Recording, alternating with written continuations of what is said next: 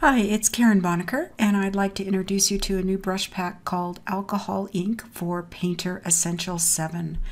And what I'd like to do is take you through how to use these brushes.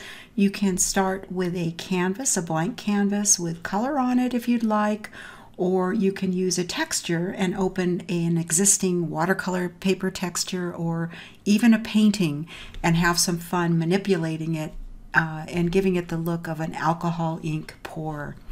So I've started off with this watercolor paper, and what I'd like to show you first of all is the very first brush called Bulge. And as I start working with this brush, you can see that it creates a circular bulge effect. You can use it and drag it throughout the canvas, or you can put firm pressure down on the canvas. And I'll zoom in here a little so you can see this better. You can see how it moves the pixels around and creates this large bulge type shape. So this would be reminiscent of, the first pour of alcohol going into your alcohol pour, your ink. All right, and the next brush we're going to take a look at is called Grainy Pour. And this one, I actually like using this one a little bit larger. I'm going to sample some of the color that I see and kind of move it through the canvas. And it's a good brush to start with when you're starting with your very first pour, for example, on a canvas layer.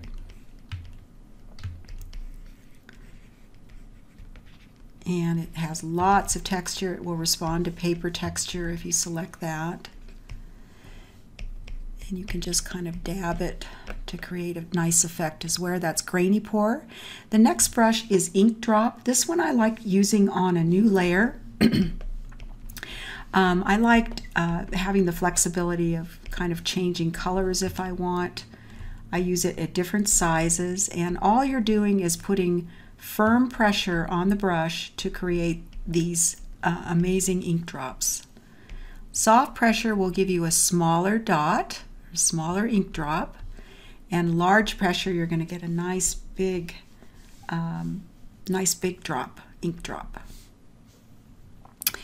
That's ink drop. The next one is Oil Splatter. And this one you can use on the canvas layer or simply use it on a new layer as well.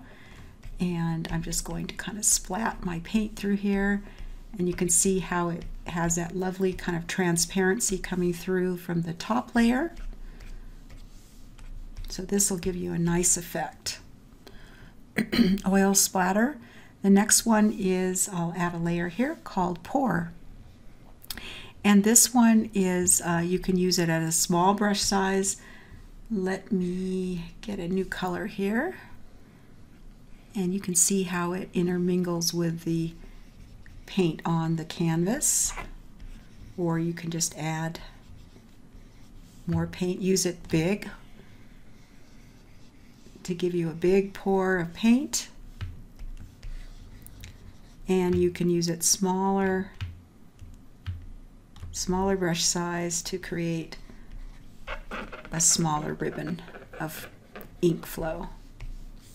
That's Pour. The next brush is Ribbon Pour.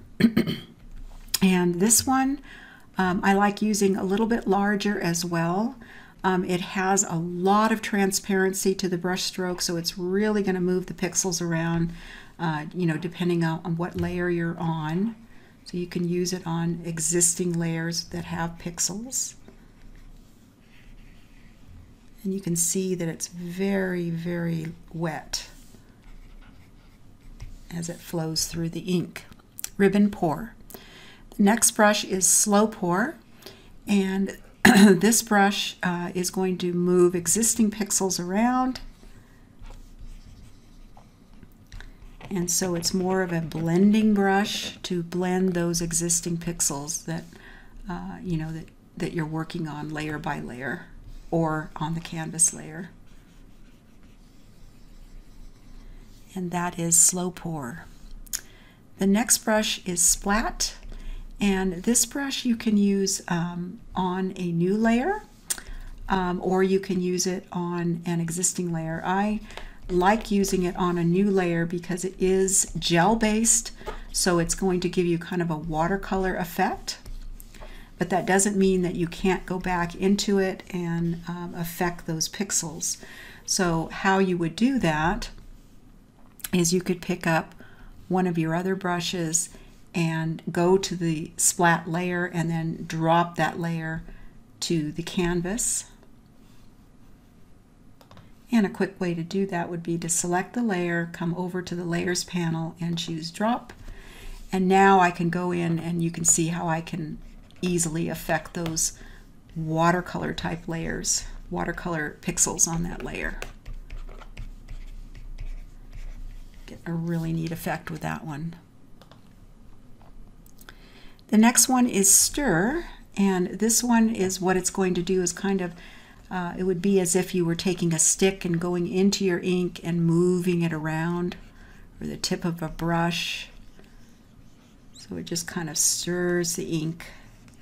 You can put firm pressure on your stylus and work in kind of a circular fashion. And you can see how that moves the pixels.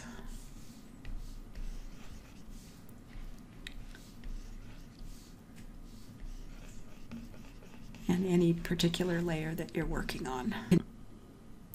The next brush is called Thick Pour, and I'll use that in rather large brush size here so you can see this. And as I pour it through the ink, the initial pour, you can see how it flows out. Really a lovely brush, lots of beautiful shape and transparency to it. And we'll go ahead and drop all the layers, and then maybe we'll play with that brush a little bit more so you can see how that moves around. And let's go back to the ink drop now and put a few more ink drops in here. Remember, firm pressure, you get a nice flow out of the ink drop, and then soft pressure, you can get a nice small brush, nice small dot ink drop.